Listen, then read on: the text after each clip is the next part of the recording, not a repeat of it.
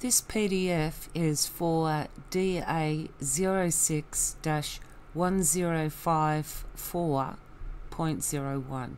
The .01 is the amendment that you're looking at that was made several years after the initial approval in 2009. This amendment is dated the 23rd of December 2011. Now, this lapse DA is at the core of the current application from Nightcap on Minjungbul. That is DA 21-0010. This consent identifies the lots. Now, if you're actually trying to find lot 3 DP 771335, you actually won't find it. It has changed its lot number. It actually refers to lot 11 DP 119447. This DA consent that was originally given came from documents that Peter van Lieshout lodged in 2006 with regards to his Nightcap village development. In 2006, this title page did not look like this. In 2006, the titles were allocated as such. These two that are actually now 3222 and owned by the company NCV Enterprises were still in the hands of the farmer, Mr. and Mrs. Bryant. All these other lots up here, marked in different colours, were associated and still are with Peter van Lieshout. All of the ones except for this pink one and this one here, all of these are held by Peter van Lieshout in the company name that he is sole director and shareholder of Zimmerland Proprietary Limited. This pink lot here is held in the name of Kemp Cove Proprietary Limited, and Peter van Lieshout is sole director and shareholder of that. This lot here on this map shows that the registered proprietors were Andre, Florian and Ingrid Stafflu and Peter Anthony van Lieshout. That is not the current situation. This lot here is currently Peter van Lieshout has 50% of that lot. A quarter of that lot is Dolph Cook, and another quarter of that lot is Darko Kovac. Now, of all those titles, there are only 3 that are actually relevant to DA 06-1054, and that is the whole of this pink lot, this lot here, 121, and this little bit down here, and, oh no, not that bit. That bit goes all the way around there. So none of the other titles have come into it at this stage or are anywhere near relevant. They have got nothing to do with the Nightcap village development that Peter van Lieshout has in mind. So if you break down the land into sections, this section here is all that was proposed to be included in the village that was approved for stage 1 roadworks construction on DA 06-1054. All of these other land titles had nothing to do with it. This pink bit down here was until 2015, when it was purchased in a deceased estate, belonged to the Bryants. Then it became the problem of the Bhula community and the investors of Wollumbin Horizons Proprietary Limited. Wollumbin Horizons Proprietary Limited went into liquidation. At that liquidation sale at auction last year, fellow member company NCV Enterprises purchased back the land to the community. Now, just over here has been put on an overlay of the concept of the village that Peter van Lieshout wanted to create in there.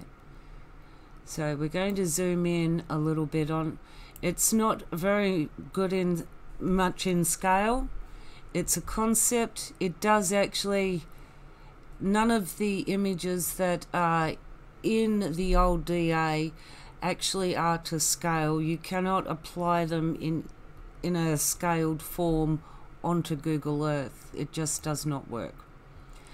Now, before I actually talk about the village concept, this whole area up here is also part of it as well. When the application was approved for roadworks stage 1, up here is Misty Mountains Cabins tourist accommodations that has been running for the last decade.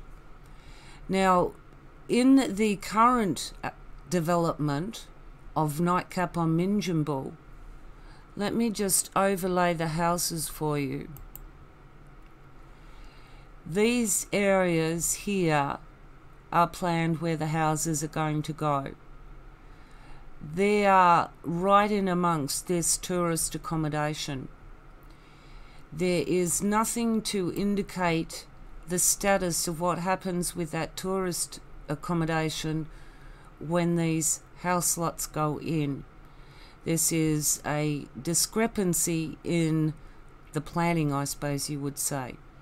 Another discrepancy is also the fact of the road infrastructure that they actually have in mind to ask for stage 1 permission this time. So this, I'll just zoom out a bit and let you have a look.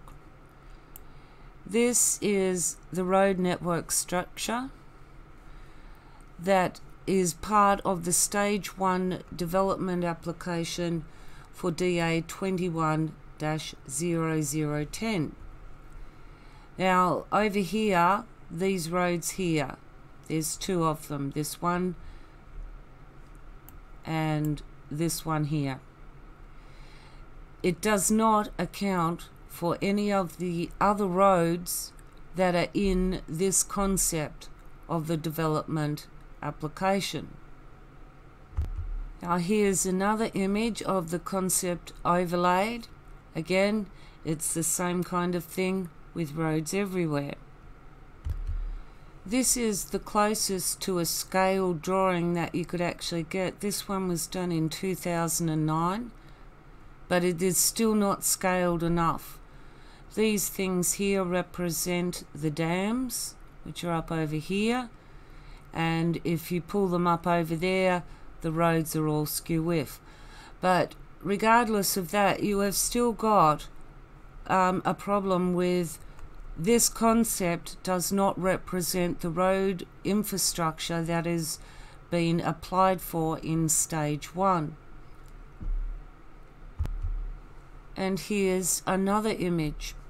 Again, this is probably the closest representation, except that this dam is up here a little bit further, but this dam is pretty much in the same location. Although you can't bring it in further to represent how it's scaled at that size, this is actually going over into other people's properties at the scale it is. So as I said, none of the drawings are actually scaled and will fit onto Google Earth in a scaled situation. And there are no current diagrams of what is proposed in this village, even though it forms the core part of the current development application. There is no clear concept that has been updated since, well, 2009 was the last image, but it is still based on a 2006 diagram with a road network that will not exist if stage 1 development of Nightcap on Minjungbul is approved. There won't be the roads there for this. So there is, in essence, no concept of the village that they will put in there. This was what Peter van Lieshout wanted to do all those years ago, and it is not valid. I don't know how they expect to explain the concept of the village and expand out on that, which it appears to be that all the other appendixes are actually an expansion on this lapsed development application. So this is the core of the development application, and yet at its very core they cannot even explain what that concept is. Now, as you can see here, these are the ATSIC extract details on Kemp Cove Proprietary Limited and Zimmerland Proprietary Limited. As you can see, that currently the director, sole director and shareholder of both Kemp Cove and Zimmerland is Peter van Lieshout. For a very short time in Kemp Cove, there were other directors and shareholders, but that was for a very short period of time indeed. This is Peter van Lieshout, and he is the man that's responsible for this Nightcap Village, a master planned rural village. This is the concept that I've just showed you. Now, in the Appendixes G of DA 21-0010, there are several, the bulk of the Appendix G relate to DA 06-1054. There are, in essence, two sections, Volume 1, Volume 2, and then all the council's documentation after that. Now, in Volume 1 here, you will notice that it was prepared by Nightcap Village Proprietary Limited, August 2006. And it's not unusual to think that the Nightcap Village concept plan, the Nightcap Village, is actually prepared for Nightcap Village Proprietary Limited in August 2006.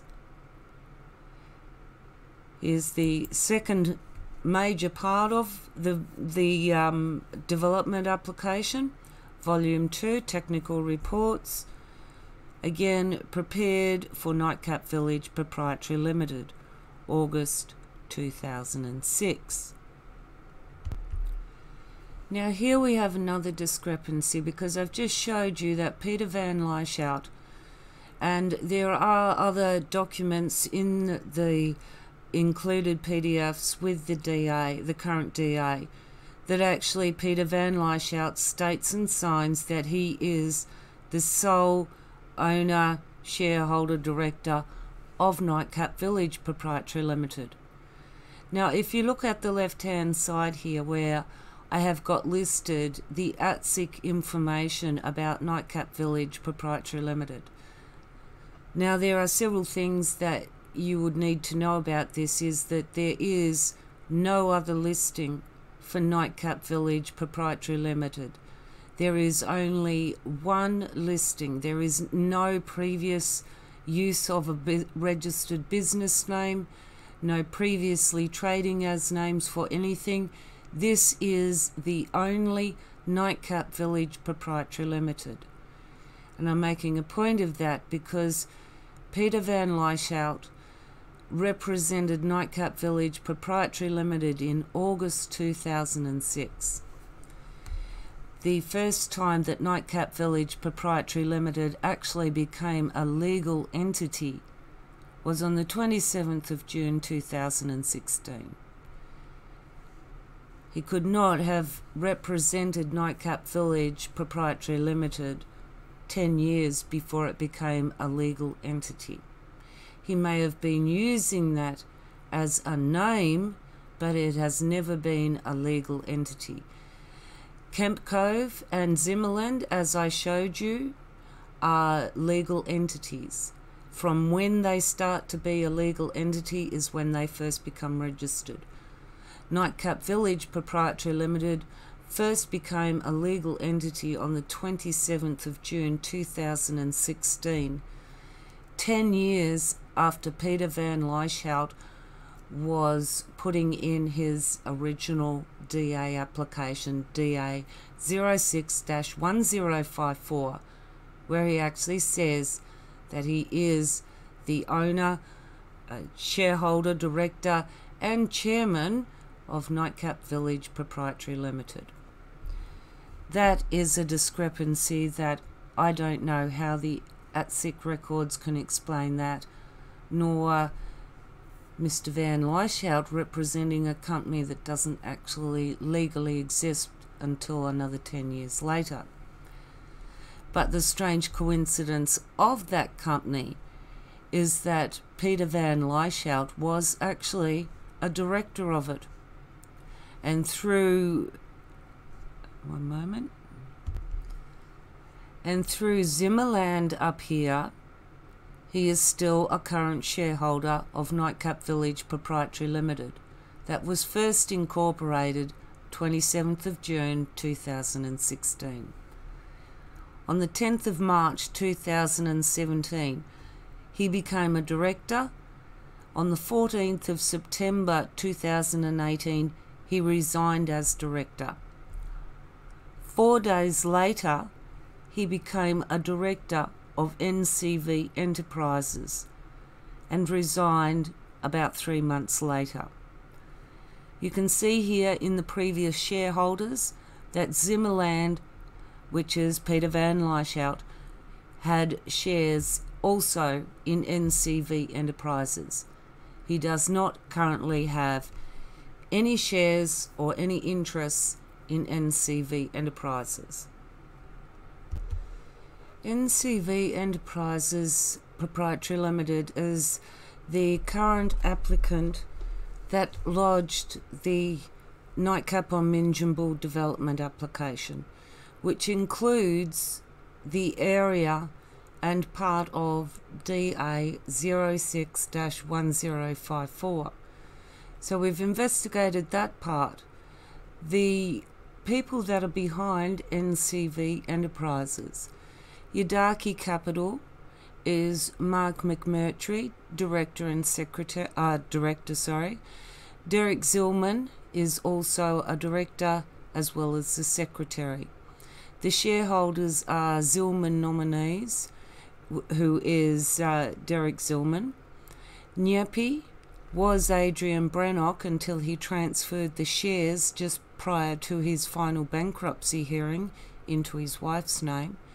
And first in time is Mark McMurtry. So over here, the first shareholder of NCV Enterprises is these three people here that represent Derek Zillman, Adrian Brannock and Mark McMurtry. So that's in Yadaki Capital. Then as shareholders of smaller factions down here, we've got again Derek Zillman and NRPP again as Adrian Brannock through his wife. And these last two, after completing ATSIC searches last week, Just Holdings and Winner Super are both Craig Oldroyd. As I said, the history behind this development application is multifaceted. You have to actually look at the history of two different parts that ended up coming together to form this one big Nightcap on Minjungbul development. But there are obvious flaws in what is being presented. The one is any clear concept that has been updated of the village at all. This concept of the village back in 2006 involved roughly around 2.3 square kilometres.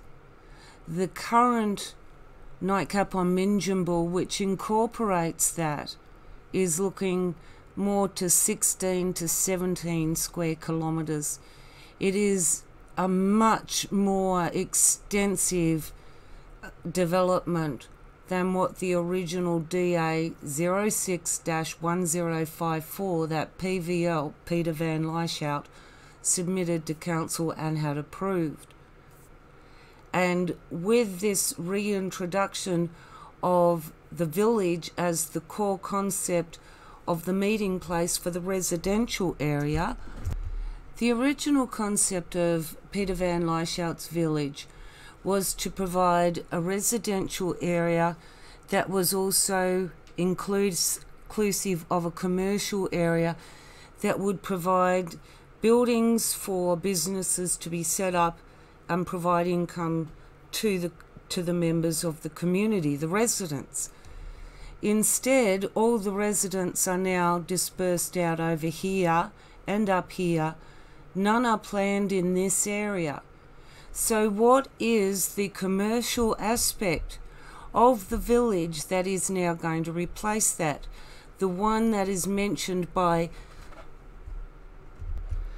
Adrian Brannock as being the village community centre, where they're going to set up the pub, the medical centre, and other things that they haven't actually detailed, but other things. So this commercial district that is part of the Nightcap on Minjungbul development, that is part of this development application, DA 21-0010, where is the concept of what they want to put in that commercial area? There is no concept. It is still going on information that is based on a lapsed development application, and at the very best, the most current information is 2009. It's at least 10 years old, and it does not fit on the infrastructure of the stage 1 roads that they want to create. All these things here are intended roads, and the only intended roads that they wanted to put in, or they, Peter van Lieshout, was these blue roads here. Was never going up the back. Up this area, I'm pretty sure another diagram shows that's where he was going to have a sewage treatment plant. And this was one plant that was actually going to service the whole community. But in one video, I will present the comments that came from the presentation of this concept back in 2006. Those comments were included as part of the submission to council, and it brings up a lot of issues that are still current and still valid, and the number of people that Peter van Lieshout wanted to put into that small area was in the hundreds.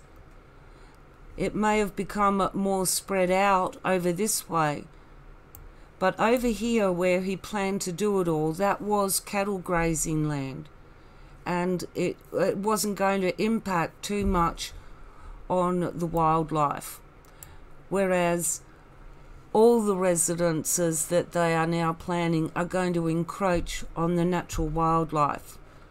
So much so that there is, you relocate the wildlife corridor to a different corridor because it's not a good thing to mix development and wildlife.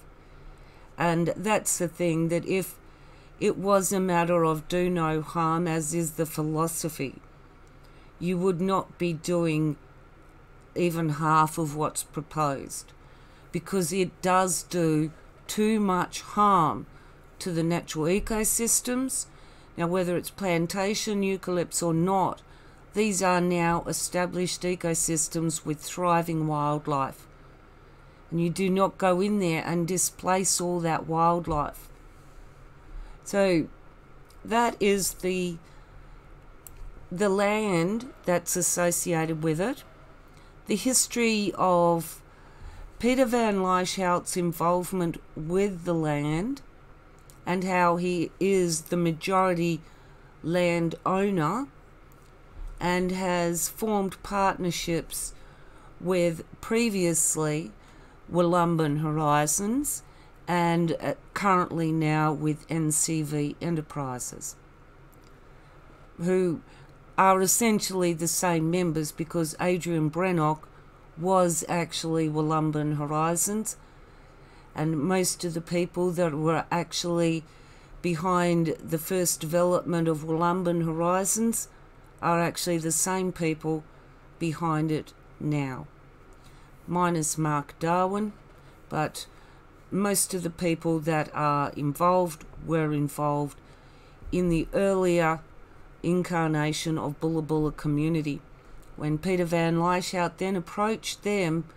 and expanded on the concept of his own idea.